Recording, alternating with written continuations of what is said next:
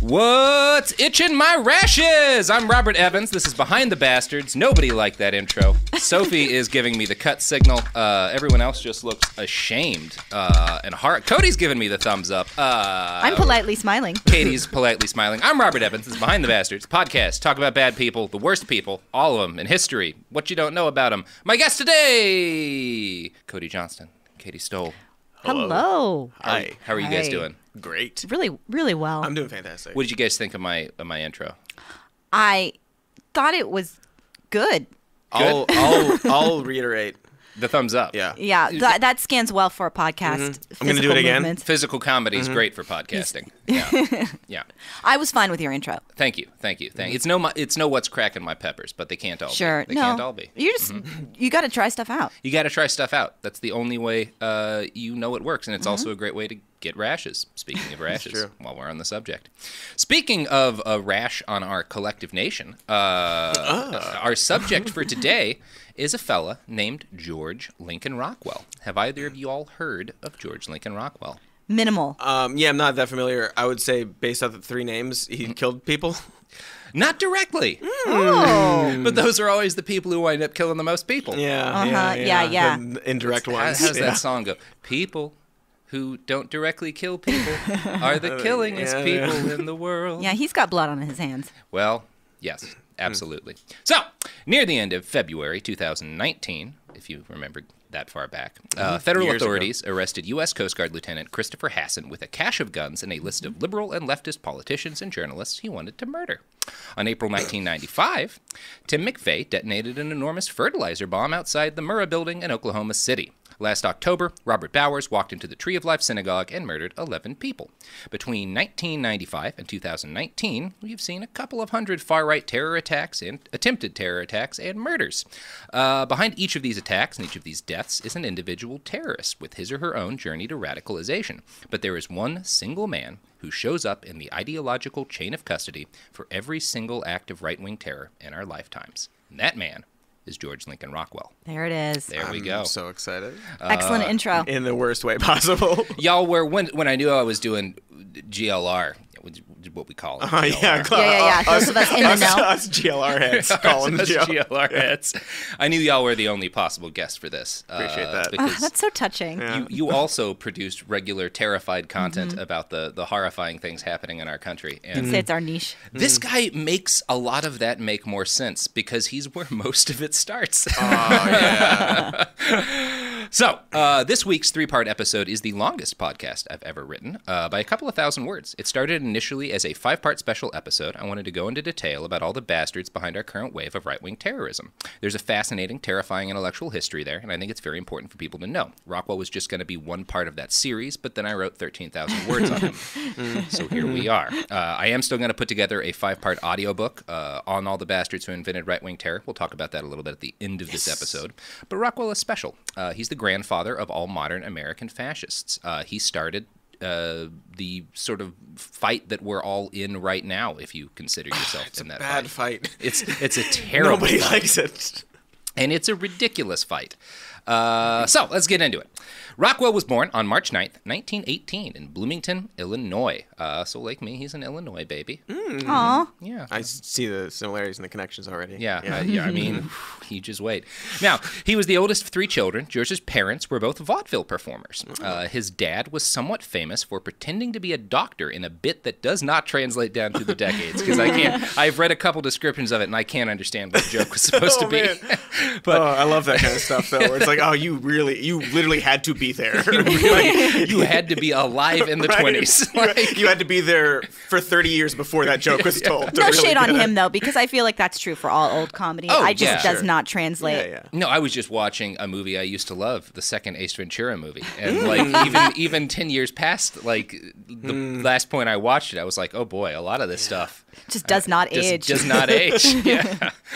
Now, his dad's nickname was Doc because of the aforementioned bit where he pretended to be a doctor. And the biography I read of Rockwell for Race and Nation claims his dad was an egomaniac. Quote, a nephew recalled that the son went up and down on what he was doing, period. Another could not recall one instance of affection expressed by Doc towards Lincoln.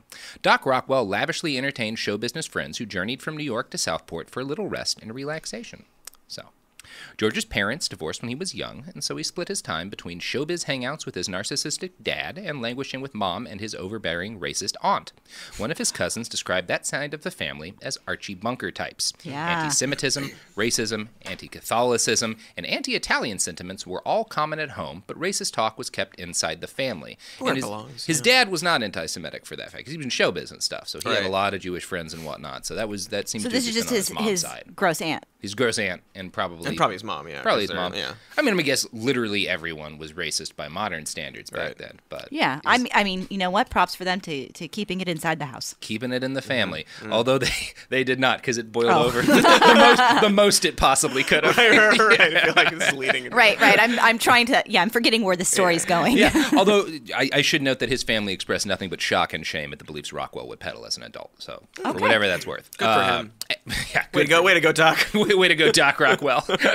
As a teenager, George Lincoln Rockwell worked as a waiter in a tourist hotel on the coast. He angered easily, that's a big surprise, and would regularly get revenge on female patrons who he thought had annoyed or slighted him in some way. His favorite method of doing this was rubbing a syrup-soaked rag on doorknobs, pocketbook handles, light switches, and anything the women might touch. What a little imp. What a incel. What the, like, my God, an like incel. already. What? They all are. It's like They are. I mean, he's it so does- resentful of being slighted by random women that he works for. Most He's of a- what you've said, except for the stuff about the comedy that doesn't translate, is very applicable to the modern Yeah. men that I know. Like, Except for slight- these present. I mean, have you touched a door handle that I've been around lately? I have Because not. I got a syrup-soaked rag in my pocket at all times. Yeah, I don't do that anymore. After I slighted you that one time. After Yeah. you slighted me that one time. Exactly. I mean, to be honest, most of what I use the rag for now is in case there's like a pancake emergency. Sure. Obviously. Obviously. Just smart. Just smart. Anyway. Just good planning. My favorite jam band, Pancake Emergency.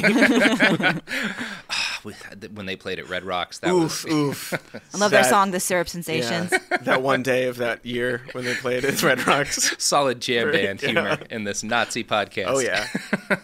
George Lincoln Rockwell grew up mean and tall into a lantern-jawed 6'4" adult. He had a commanding presence and an almost pathological need to impress or intimidate everyone he met. His high school yearbook said this about him. Quote, "Without question, Lincoln is the loudest talker on the campus, the originator of more weird theories than anyone else, and the Academy's outstanding artist. We have every assurance of his being successful because of his incomparable personality and originality." Originality is important. Originality? That's good. You can say a lot of things for George Lincoln Rockwell. Most of them terrible, but he was an original thinker. I think you'll agree with that by the time we come around to the I have end no here. issues with this guy. I like So his far, so his good. originality. You like the cut of this here yeah, jib? on board with this guy. Well, let's keep cutting into the jib. I don't know what a jib is. George went to Brown University, but he did not enjoy it. He was irritated by the progressive ideals of his professors. What little political correctness existed in American universities in 1938 was too much for Rockwell. all these PC thugs and the Don't spit directly onto the black people. you PC police. PC culture in the 30s and 40s. Get out of here. Get out of here, George. You know how it is. According to his biography, he later claimed he never bought the idea of human equality. Okay. Okay. Yeah, it's not for sale, man. It's just not for sale. Sorry. We just think people are people. It's not a product. You're not. No, you're not selling that to George, to GLR. He got a job at the school paper, and he drew bad political cartoons and wrote worse columns. A lot of his work was killed by his editors before even being published. Do you have any other political cartoons? I mean, it's censorship right there. But I feel like if you just take a Ben Garrison I cartoon... would that's exactly what I'm thinking. I was like, I want to see like this proto Ben Garrison. I bet that's who he cites as the inspiration. It's got to be. It's got to be. Yeah. He will not be the only person. Now, Rockwell's schoolwork was not much better. At one point, he got an assignment to write about the factors that led to criminal and delinquent behavior in young people. Rather than doing research and writing a scholarly article, Rockwell wrote essentially a speculative sci-fi fable about scientists in Africa. That was the title, Scientists in Africa. According to this fable he wrote, these scientists were, quote, studying why ants acted like ants. They searched around until they found a lot of anthills, observed them for many years, and finally came up with the discovery that when ant eggs were hatched in tunnels in a certain kind of hill in Africa and grew up among six-legged creatures called ants, they themselves were so affected by the strong environment that they became themselves ants and waved their antennae like ants, scurried around aimlessly like ants, looked like ants, and were ants. He's saying black people are dumb because they have to study ants to know that they're ants. That's the joke. That's the whole joke. It's a funny joke. I hate it. It's terrible. No, it's a funny joke. The rule of threes is really on display in this. God, George. This is the least racist thing we'll be hearing from Rockwell today. Right, it's like waiting, like what's he's talking about culture, like where is he going? No, that's the whole point. Yeah, right. Yeah. Stuff. In spite of his clear talent for storytelling, Rockwell did not excel in college.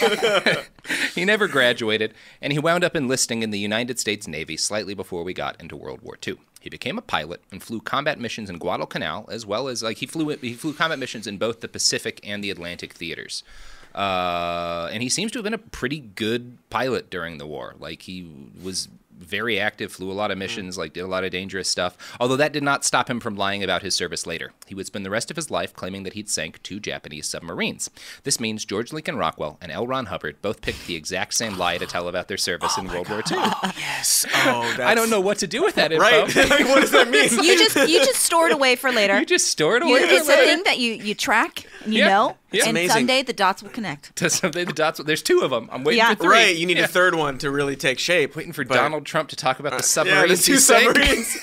Which one came first? You know, like who said it first? I think it must have been right around the same time because they were Right. both starting to be on the public scene in the 50s. So. Yeah, this sort of like general like. I wonder if that just like for a few years, just a bunch of people were like, "Oh yeah, it's sunk submarines." There's probably a lot of people that made that claim. Yeah, they were both in the Navy, and my God, I can't stop thinking about what if at some air base in the middle of World War II, the 2 of them wound up having a beer at some point. I was just thinking that. I like to think that it's true. That's a great one-act play. That is Write great. it. That is a hell of a one-act play. You write it, we make it. I'm playing Elron.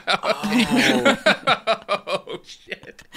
We will make that. I think that's a great idea. Okay, I to think be that's- continued on and, that. like, To be during their continued. conversation, they're like talking, like getting along and getting to know each other. And in the background, you hear like someone like, "I just sank 2 submarines."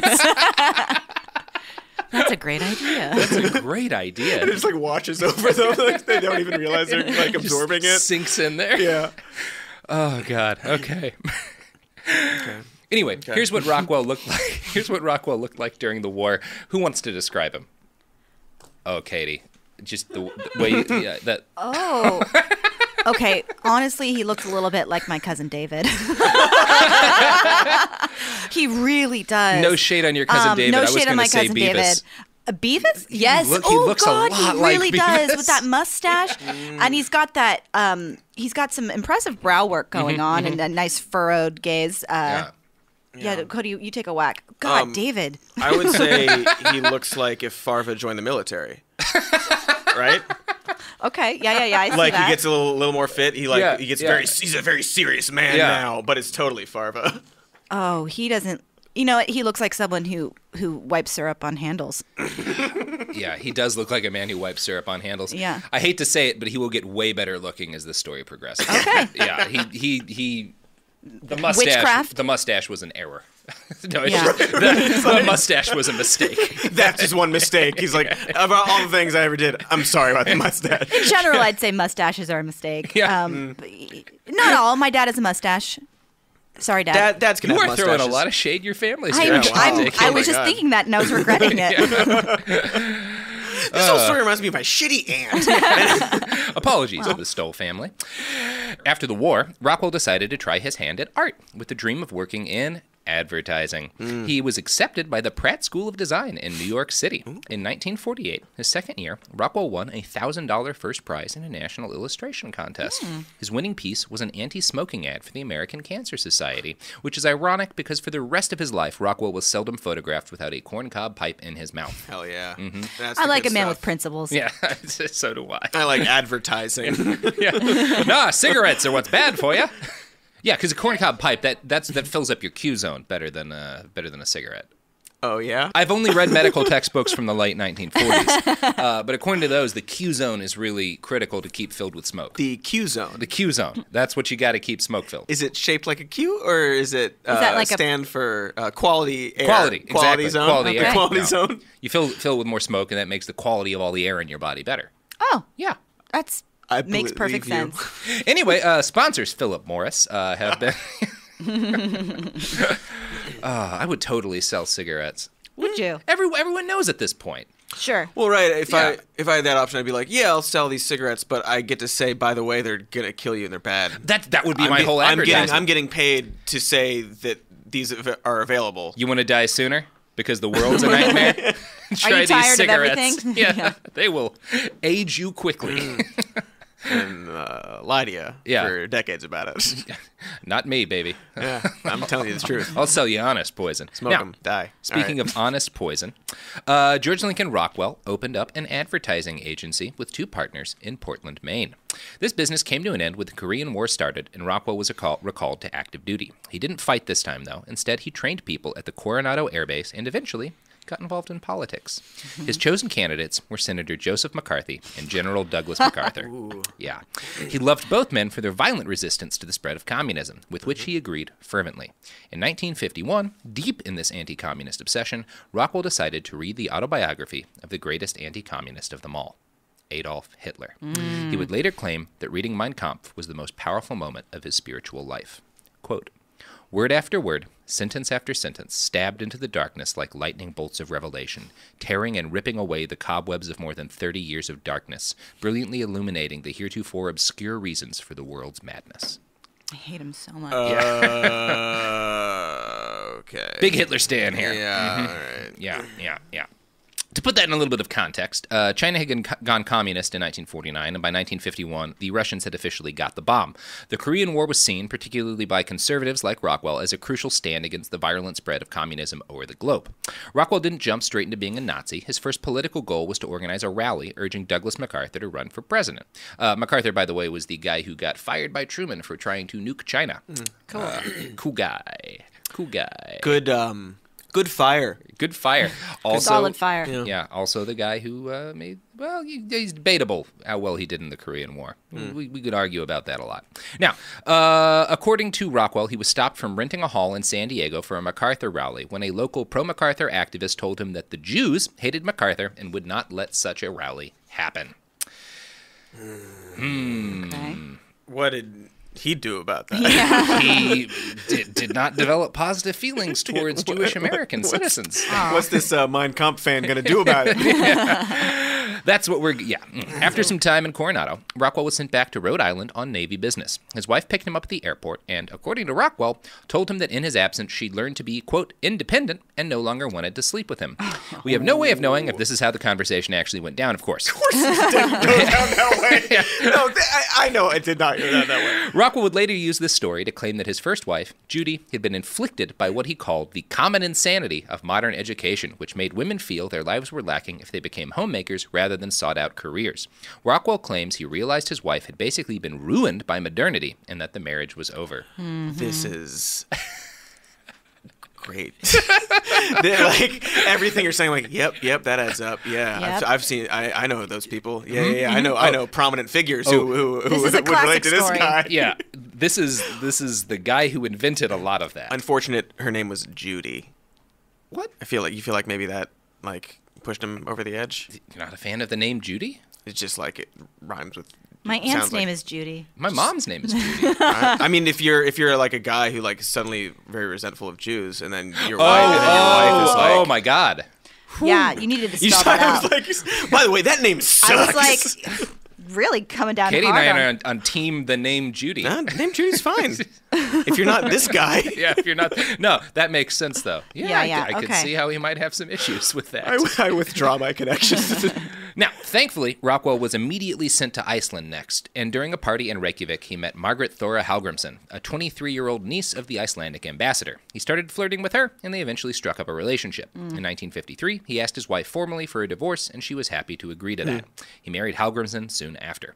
After his second stint with the Navy was done, Rockwell returned to the United States, Hallgrímsson in tow. They moved to D.C., where he put together a magazine for the wives of U.S. servicemen called U.S. Lady. It was not a success. Rockwell became convinced, however, that it was his mission to create a popular new conservative newspaper that could galvanize what he called the splintered and squabbling right wing into an effective political movement again. You might say his goal was to unite the right. Okay, yeah. He pitched his idea to the American Federation of Conservative Organizations, giving it the title The Conservative Times. Tragically, he was unable to find investors for this surely fantastic idea.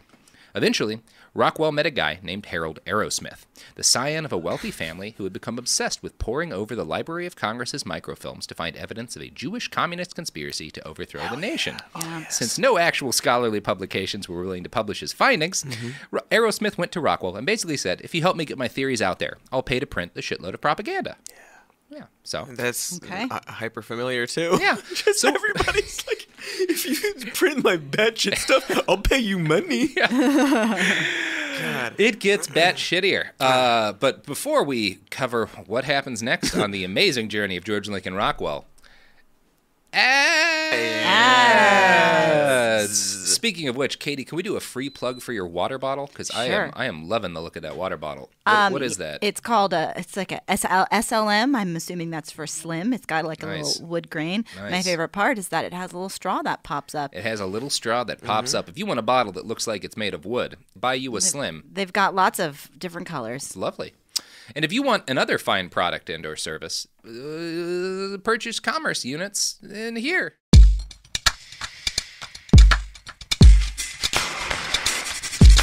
We're back. Back in not the USSR because Rockwell was terrified of communism. We're Yeah, back he wouldn't in go saddle there. again, though. He would not have liked that song either. No.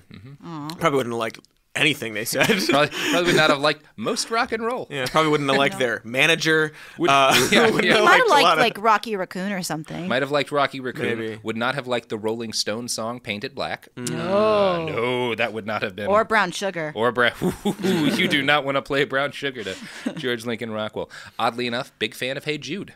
Good for him. That was the Crossing B-side the- for Back in the USSR, I believe.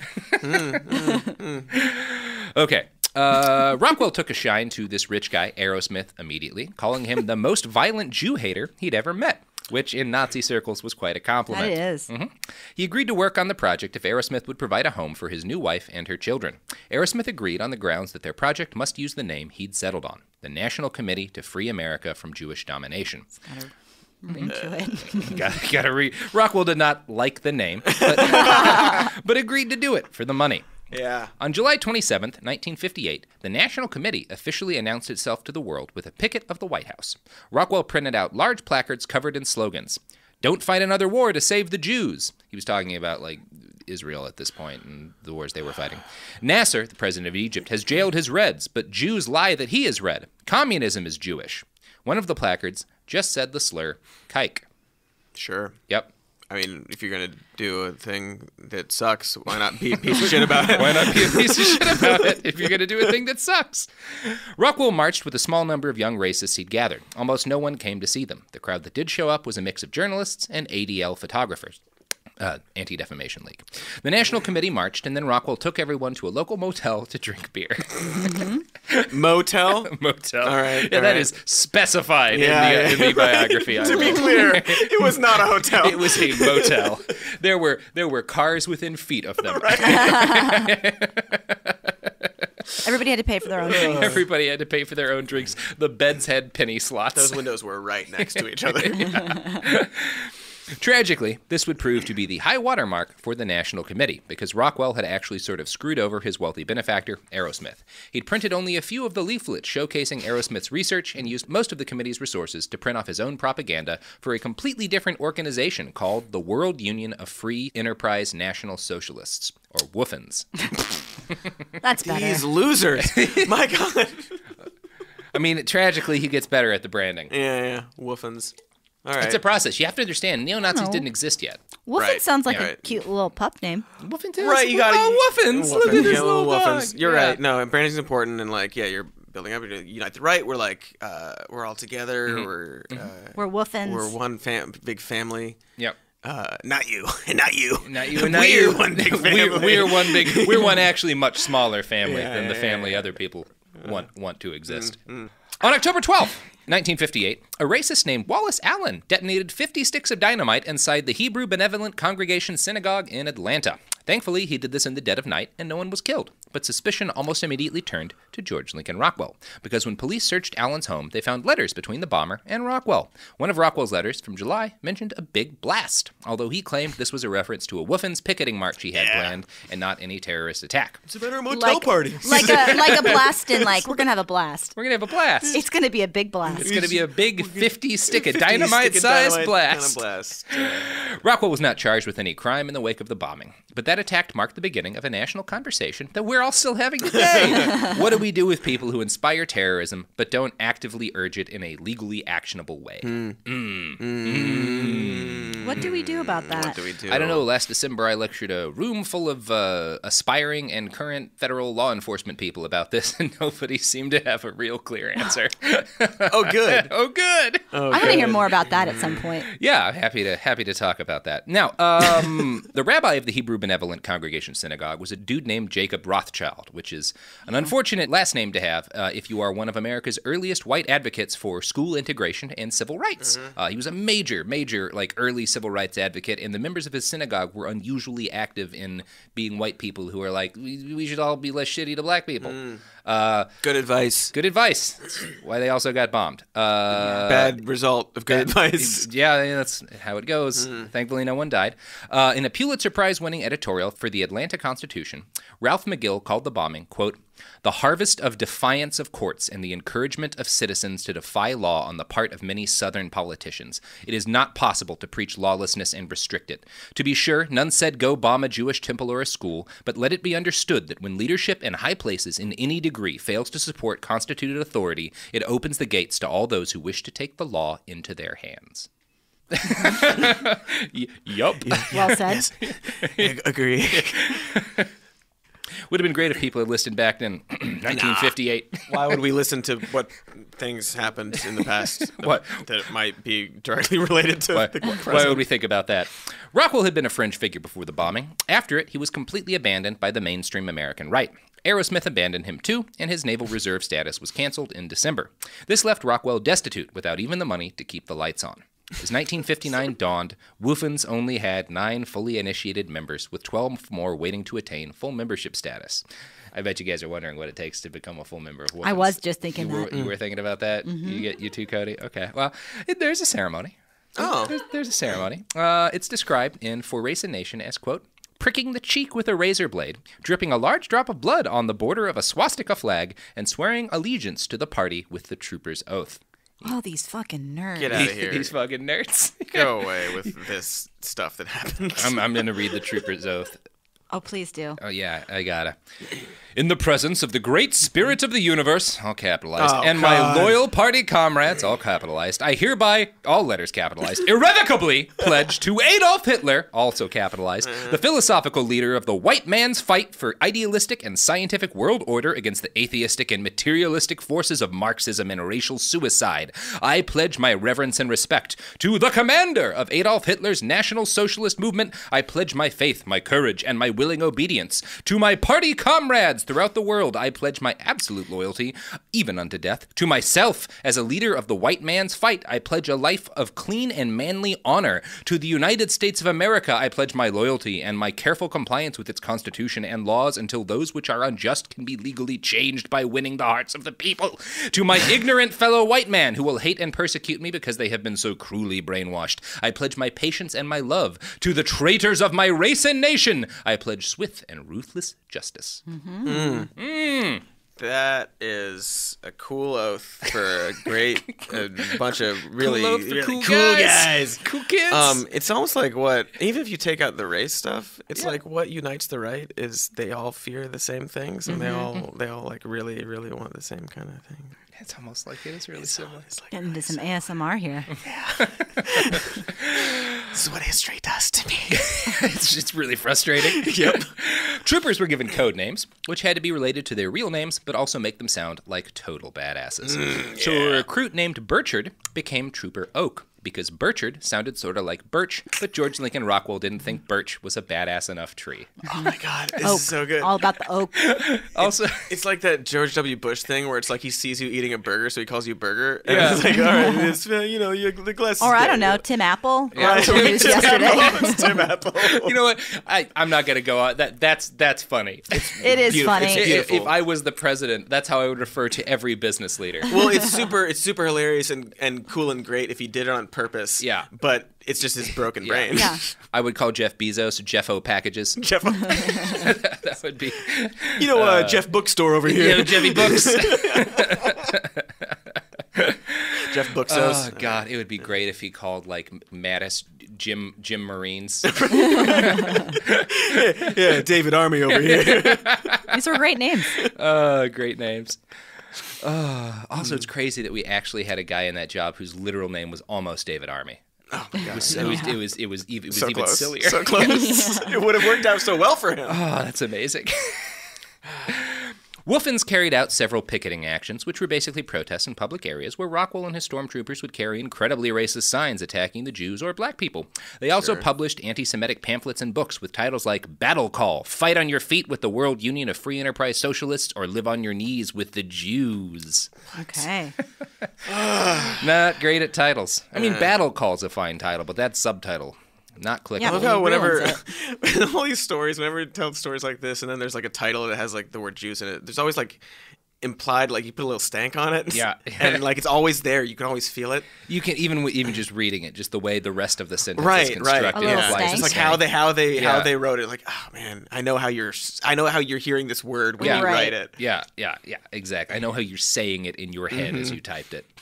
Now, it's important to note that Wolfens was not yet a totally Nazi party, at least not explicitly. You know, Didn't that they oath, say- that oath was a private oath between Okay. troopers. Okay, so you Yeah. just mean like they weren't like, by the way, we're Nazis. We're just like, super out in They weren't public. there that we're far. swirling around it. We're I mean, they were calling dancing. themselves National Socialists, but they were up to that point avoiding being super explicit Sure. about the Nazi Well, thing. I mean, nationalism and socialism, those are two things Those you are put two them great together. things. Like, what are you gonna do? What are you going to do? And Rockwell did not consider himself a fascist. He said he wanted an authoritarian republic, which is totally different from fascism.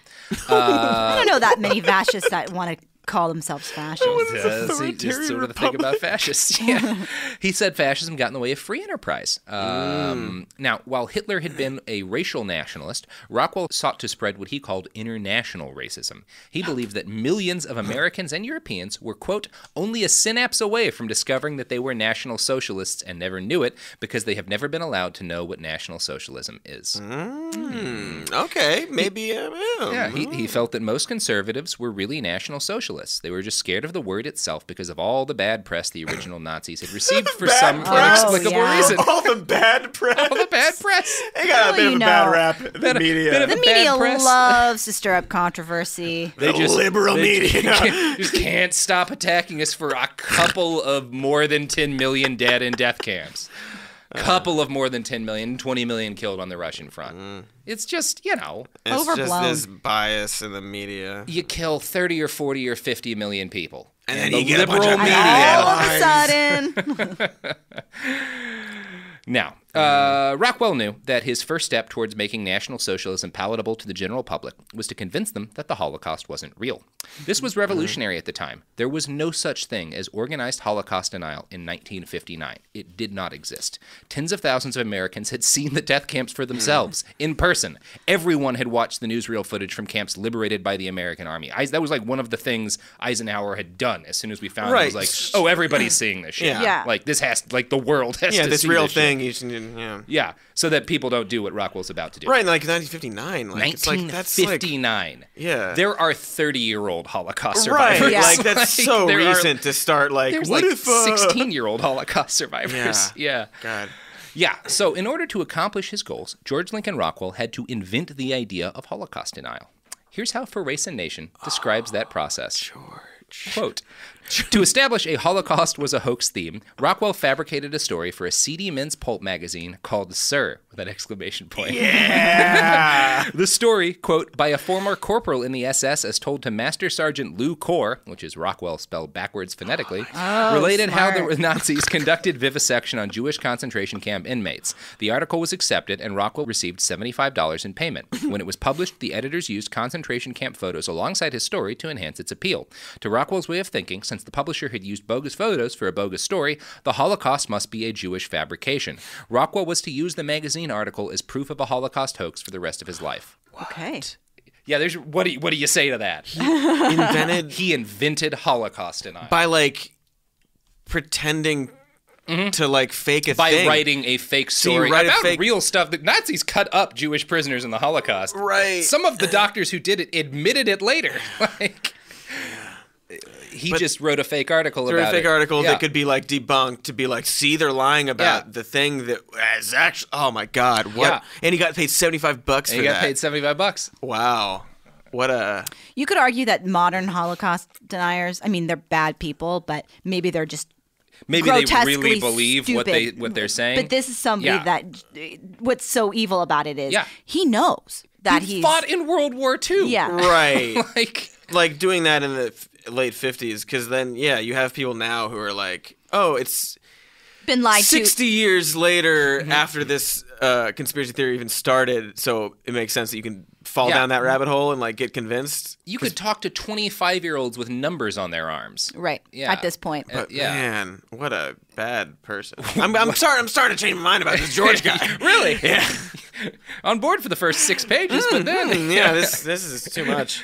This would be the first great innovation in Rockwell's life as the most influential racist in American history. But it was not enough to save the terribly named Woofins. Without the backing of their millionaire patron and without any kind of mass popularity whatsoever, Rockwell's dream of a National Socialist Party quickly fizzled out.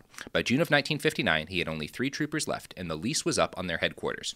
Rockwell left the United States for Iceland, where his wife and kids had fled because it turns out they didn't like being with the guy who was trying to revitalize National Socialism less than 20 years after Hitler's This is his death. second wife? Yeah. Yeah. When he arrived in Reykjavik, his wife wanted nothing to do with him. The police escorted him from her home. He got shithouse wasted and cried for a while, and then he decided that he must use the pain of his emotional loss to galvanize him into being an even greater fighter for the cause of white people, who, let me tell you, were really hurting in 1959. He would later say that his wife leaving him had given him a, quote, priceless armor of fearlessness. Man. What doesn't kill us makes us stronger. What doesn't kill us makes us Nazis. Sometimes. There we go. Yeah, sometimes. George Lincoln Rockwell returned to the United States with his new armor of fearlessness and began making the changes he believed would be necessary to cause National Socialism to catch fire in the American heartland. The first step, he decided, was to stop calling it National Socialism. Smart. You might expect that this would be his first move towards embracing a more moderate label for his organization, but Rockwell actually went the opposite direction and started calling himself a Nazi. Okay. Yeah, here we go. Counterintuitive. Gases in the oven. Yeah. Oh my gosh. All right. His strategic considerations were based entirely around what would gain him the most public renown. A bunch of men wearing swastikas, calling themselves Nazis, and goose-stepping around at demonstrations would gain more notoriety than a few weirdos ranting about National Socialism. In making this call, Rockwell was consciously pulling inspiration from a passage in Mein Kampf. Quote, from Hitler. Whether they laugh or swear at us, whether they present us as fools or as criminals, the main thing is that they mention us, that they occupy themselves with us again and again, and that gradually, in the eyes of the workers, we appear actually as that power with which alone one has to reckon at the time. Yep, there it is. There it is. There's that. Oh, there's yet another just piece of the frustrating puzzle in which we all live. In which we all live. So, like, bad attention is good attention. And, I know. attention is currency. Maybe attention is currency. And, he would have loved Twitter.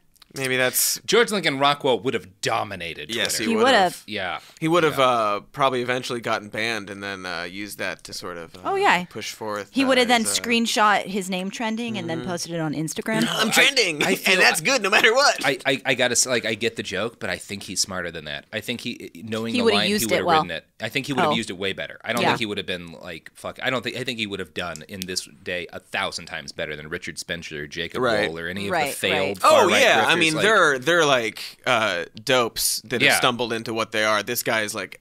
he's a genius. Right. He's a terrible genius. Yeah, he's an intelligent man. He's just fucking stupid. He's just a monster. Right? Yeah. But in October 1959, George Lincoln Rockwell officially formed the American Nazi Party. With this action, he gave birth to the concept of neo-Nazism. So, invented Holocaust denial and neo-Nazism within a year of each other. Heidi Barak, who tracks hate groups for the Southern Poverty Law Center, said this in an interview with the WAMU radio. Quote, "He was the first person after World War II when the knowledge of the Holocaust became known and the horrors that had happened under Hitler's regime to take an overtly pro-Hitler position. Really, he's responsible for creating neo-Nazism in the United States." It's entirely possible that without Rockwell, Nazism would be dead as a political concept, at least in the United States. That is debatable. What isn't debatable is the foundational role Rockwell played in the concepts behind racist organizing in this country and worldwide. On Christmas Day, 1959, a synagogue in Cologne, Germany was defaced with swastikas and anti-Semitic graffiti. This sparked a rash of attacks on synagogues across Europe. Rockwell joyfully took credit for inspiring the violence. He added, quote, "I deplore the avenue some of them have chose. I would not permit my troopers to paint swastikas on synagogues or churches. It's not necessary here. It is in Europe, where there's no other way." You know what this is a terrible time for? An ad pivot. But we're pivoting. Pivoting. And Spend your money.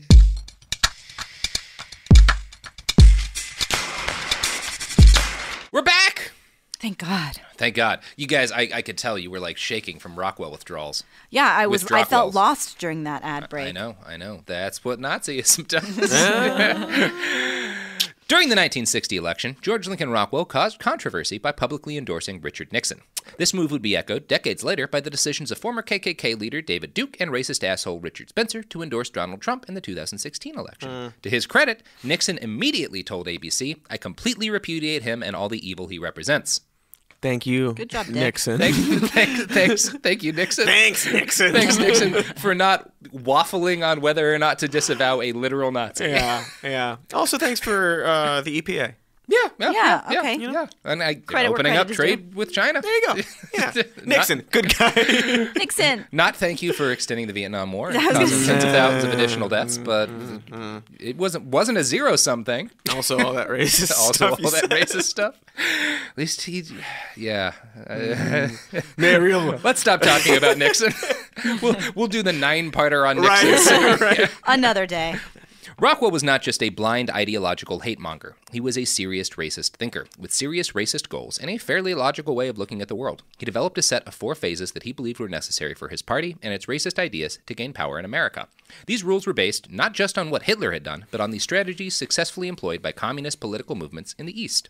Phase 1. Become known. This includes getting in the headlines, rallies, and promotional material. Phase 2. Develop leadership cadres, teaching about white rights, the anti-white movement, miscegenation, and party tactics. Phase 3. Mass recruitment. This includes public relations, toning down the party in order to become more mainstream, recasting the party as legitimate, instigating tensions that increase party membership, i.e. racial riots. And Phase 4. Taking of power. Mass action. A crisis situation leads to rapid expansion. Paramilitary substrata of the movement begins to take control by force and using direct confrontations with the government and the security apparatus of the state. I assume you saw those chat logs from Identity Europa. Identity Europa, a direct the, descendant of the American Nazi Party, as are literally all of the fascist groups. Actively trying to infiltrate the Republican Party and influence it.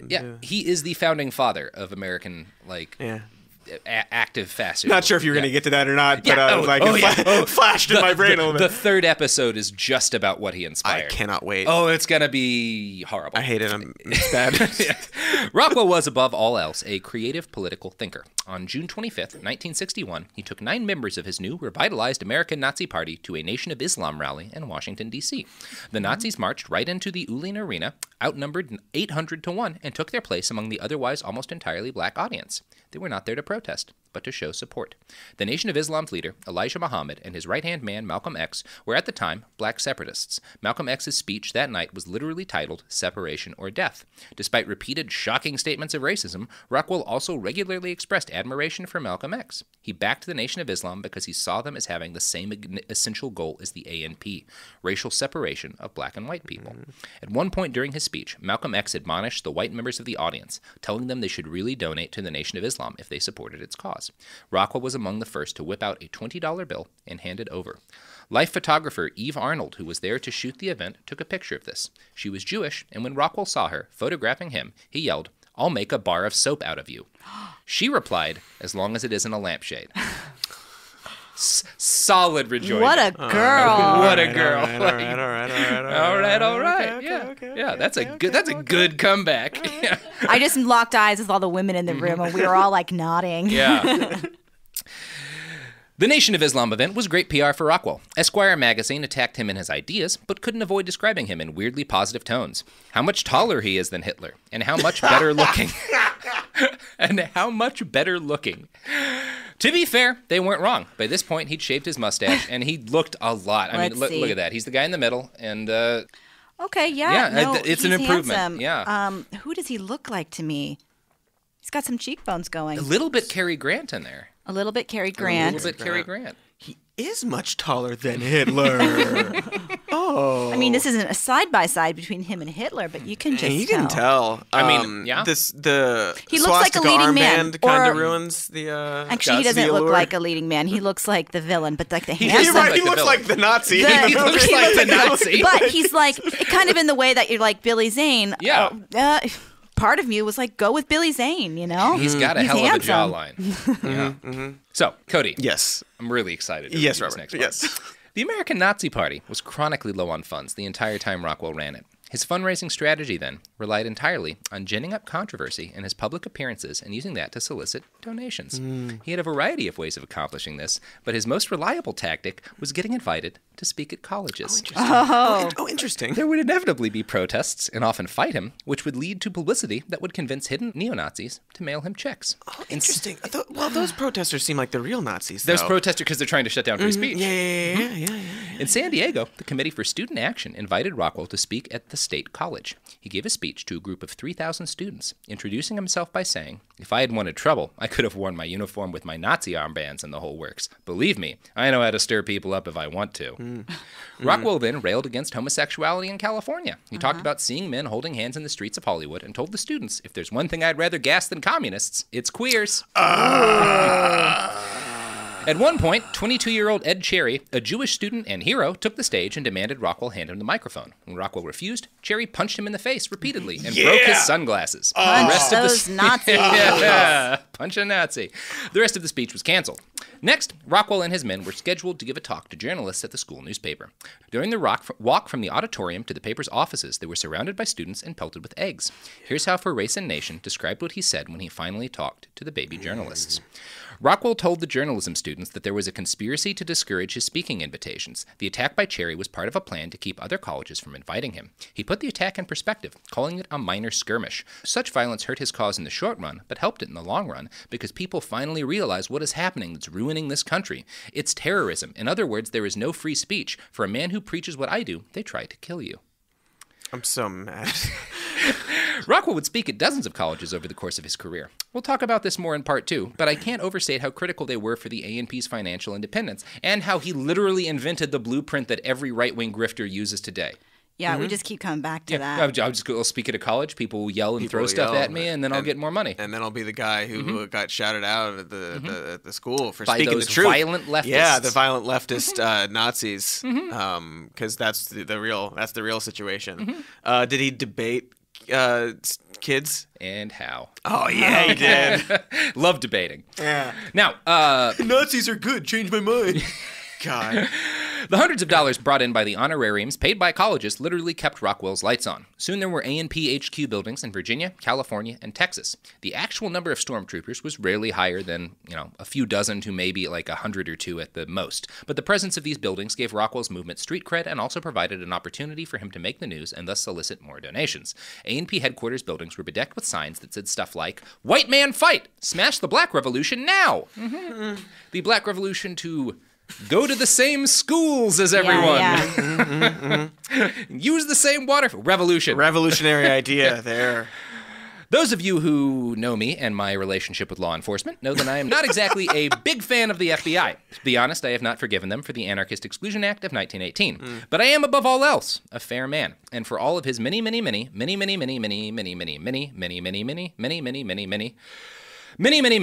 flaws, J. Edgar Hoover was not on the wrong side of this particular issue. The Bureau instantly recognized Rockwell as a threat. His file described him as, quote, a professional bigot, a con man, a malcontent, and a chronic failure who will stop at nothing to gain notoriety and even power. He is a man whose tongue and pen are jagged weapons of slow destruction, a shrewd, small mind inflated into a national nuisance by undeserved publicity. He is a braggart and a bully who tries to delude his maladjusted followers into believing they are crusaders. Well said. Go on. Yeah, pretty good writing for the FBI. Yeah. They did not, however, write him off as a harmless crank, because the FBI knew something about Nazis that I really wish the modern FBI would catch on to. Quote, though small in numbers and influence, the A&P is a dangerous organization of misfits who are psychologically and physically capable of perpetrating acts of violence. If this organization is ever in a position to do so, these American Nazis, like the Nazis of Hitler's Germany, will follow through with their obnoxious objectives of liquidating all whom they consider inferior. It is well to remember that in his early days, Adolf Hitler, like Rockwell, was ridiculed and scorned. We would do well to heed the American Nazi Party and to remember that history is replete with incidents where a nucleus of an organization and the right conditions merged to shake the foundations of the world. Would use a stronger word than obnoxious. My but God, Yeah. that's like good job. Good job, the FBI. Being aware of history and how things happen. Being aware of 20 years ago. Right, right. Wow, that's I really wish any figure with anyone at all with some power. any amount of power would say something like that. Wouldn't that be nice? it would be. Wouldn't that be great? But they could like target. They could yell at people for yelling at people for speaking at college campuses. Yeah, and then target like left-wing activists, and ignore that like all their organizations in the military are being sort of infiltrated by white supremacists. Why would that be important, Cody? I don't know. I don't know. Why would you care about I'm that? just saying stuff out loud. It doesn't matter. It is not like there are any incidences where, say, a military combat veteran built a 6,000-pound bomb and destroyed a federal building and killed 168 people. If something like that had happened, I'd Different say story. you should be worried. Okay. Well, I'll keep my eyes open for something like that. But in the meantime, I'm gonna go take a couple of naps. Yeah, it's perfect. Just like our national security apparatus. Interesting. Ooh, well done. Yeah. The FBI report on Rockwell included summaries of the A&P's major publications. Quote, the Rockwell Report, which appears monthly or every 2 months, is a pseudo-newspaper in which Rockwell comments on and makes predictions regarding national and international occurrences, lashes out at hecklers and enemies, and discusses A&P business. The Stormtrooper, a bi-monthly magazine, contains articles regarding aspects of national and international Nazism, and features articles containing scurrilous squibs about Jews and Negroes. Scurrilous squibs. Yes. Yeah. Really like the writing I mean- chops of the old-time FBI. Yeah. Yes, They're the alliteration. Yeah. Like it's much more colorful. It's good. It's Yeah, good yeah, stuff. they're trying to go for Also, a little bit of poetry. He a little, definitely little would have had a flair. podcast. Oh my God. Oh yeah. And- I mean, so would Hitler. So would Hitler. Yeah. I mean, it wouldn't even be a podcast. It'd be just like he'd have a radio show. He'd have like a daily. Well, like, I know, but I right-wing think it would radio. probably get canceled, and somehow they'd, And move it to. he'd go to. I mean, I think he'd probably have taken Tucker Carlson's job, to be honest, because he's Yeah. way smarter. Yeah, he'd be selling gold and. Yeah. So much gold. Brain A lot of pills. gold and brain pills? pills. Yeah. It also included. Sorry. The FBI report also included descriptions of the A&P's pamphlets, which are just about the most hatefully racist things that I can imagine. The 1960s FBI agents writing about them were shocked by the level of racism. 1960, Wow. the same group that was urging Martin I Luther was King gonna Jr. bring to that kill up, himself yeah. Yeah. were shocked by the racism waiting of the for that. A&P stuff. Quote, leaflets, pamphlets, brochures, throwaways, stickers, and other types of easily disseminated messages are the more common types of A&P propaganda. One repugnant pamphlet disseminated by the party advertises a Brotherhood Inward Talk Dictionary. They did not use the phrase inward. Okay. Compiled by the A&P as a public service for parents whose children are attending the integrated schools. There is even a section of this handy Brotherhood Dictionary explaining how to be tactful about interracial love. Inside this pamphlet is a drawing of a familiarization kit whose contents include such odious items as selected rocks carefully balanced and weighted for breaking out school windows, pack of marijuana reefer cigarettes for smoking at interracial orgies, etc., switchblade knife, lightning fast, extra long blade for stabbing students, and Spanish fly, powerful aphrodisiac for slipping into girlfriend's whiskey or wine. Great. Great.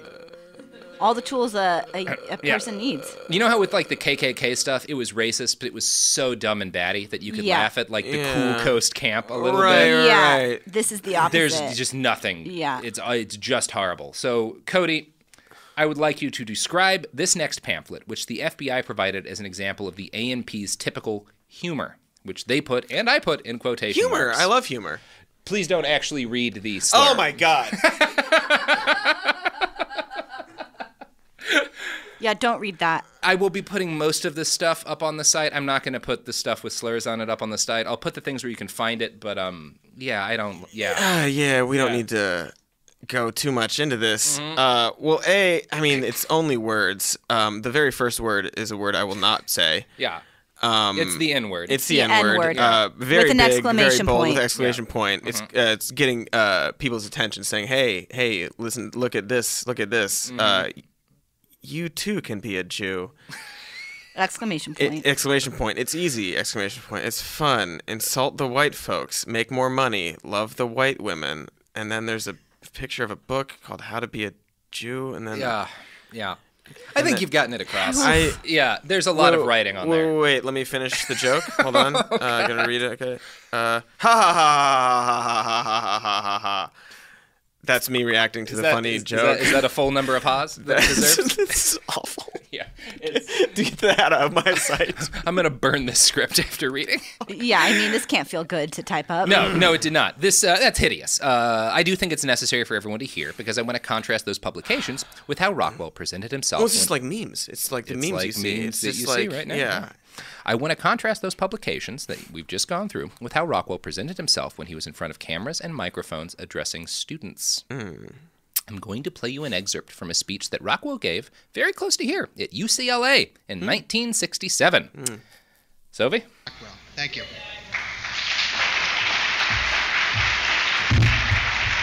Thank you very much, Mr. Raff. And let me first say how grateful I am for this opportunity to speak on the academic community. It's the only opportunity left to me in this country to speak in a way that the American people get to hear and judge me for themselves. In every other forum, every other place I attempt to speak out in the street, the people who loudest claim to love free speech and demand free speech for themselves usually insist on using physical violence to try to stop me from enjoying my free speech. Oh my God. And when I try to speak in the streets, I need troops. Jesus. The only place where I can speak, I can't even hire a hall. When I hire a hall, they usually threaten the owner. There's bomb threats and so forth. So this is the last refuge of free speech left in the country, and I'm sorry to say it is usually accorded to me by the liberals. And I must confess, I admire their courage and their sincerity in granting this opportunity to me. Brave liberals. Congrats, liberals. That was classic surprise. liberals. Classic liberals. Let's be fair. That is classic liberals. Classic liberals right there. Literal Nazis speak at your college. Wow. This clip was from, you say, decades ago? 1967. Oh, interesting. Half a Okay. century in the past. I was wondering why the quality of the audio wasn't as If it as wasn't much that, as I would have today, thought we were listening to CPAC Like or something. last weekend. Yeah. No, not the liberal part, but Yeah. No, not the... No. There was, of course, ample racism in Rockwell's lectures and speeches to colleges, but nothing so hateful, crass, and crude as the things in A&P literature. It was a shallow veil, but one that fooled a number of Americans. Now, that is all I have to say for today for part one.